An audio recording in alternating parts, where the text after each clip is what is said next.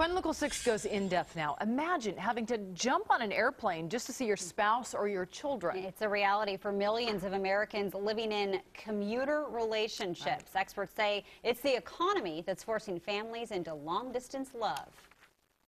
Each night, Nancy comes home to an empty house. She eats dinner alone and watches TV, but Nancy isn't single. She's living in a commuter marriage with her husband 3,000 miles away. The first time we were apart, it was for about a month, and it was hard. I was so lonely, and I know he was lonely. They're not alone. Experts say the shaky job market has led to an increase of couples being forced to live apart.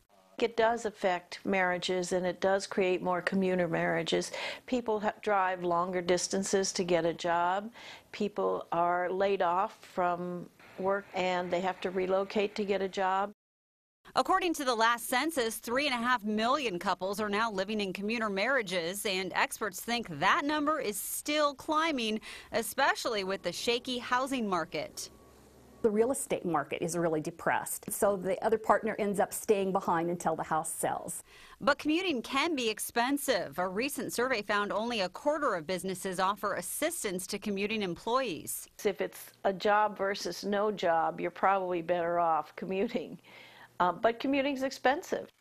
But technology can keep you connected with your family. Today, we can stay in touch minute by minute. We've got Skype and cell phones and texting. And this constant communication is key. It's really good for the person far away to feel more connected, and it's also good for the person at home to feel like the person who's away understands what's going on. There can even be surprising benefits to a commuter arrangement. It can refresh a marriage that's stale because people have been together all the time and there's nothing new happening, and suddenly you get that rush of, wow, I've missed you. Nancy agrees, saying absence really has made her heart grow fonder. It's a honeymoon. We don't focus on the negative because we don't have time to.